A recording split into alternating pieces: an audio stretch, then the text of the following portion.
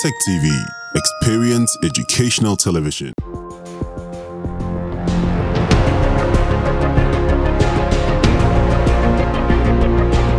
So I would prefer to be referred to as a social and political historian. That notwithstanding, having had the occasion to speak to some of these issues, especially since 2012, what I realize is that every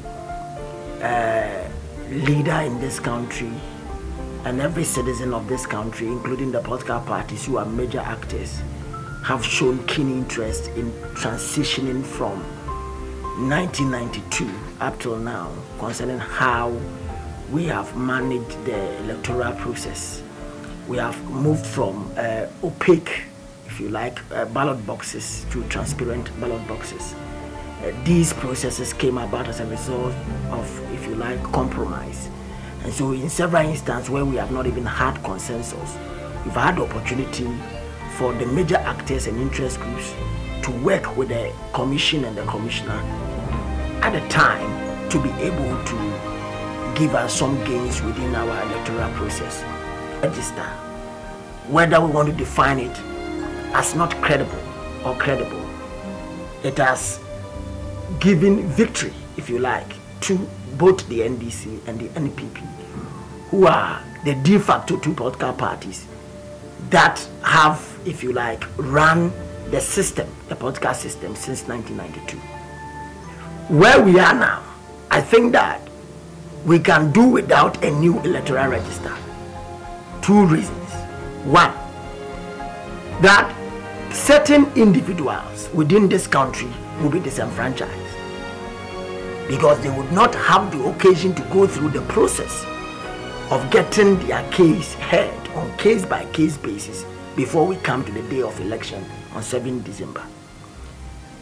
Every Ghanaian citizen who is 18 years old and is of sound mind, without any encumbrances, should have the right to vote during the election day. Any act or action within this period that has the tendency or the proclivity to disenfranchise such individual or individuals within the state must be curtailed or controlled or stopped with some degree of speed.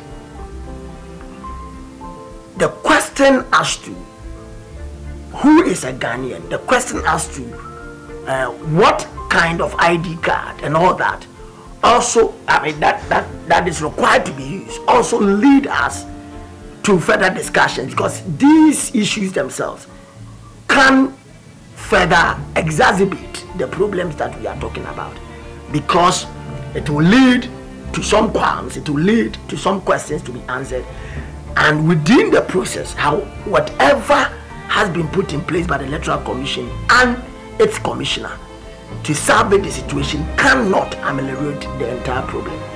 In that regard, it will also further exacerbate the question of disenfranchisement. So once people will be disenfranchised, because we have short and limited time to do this,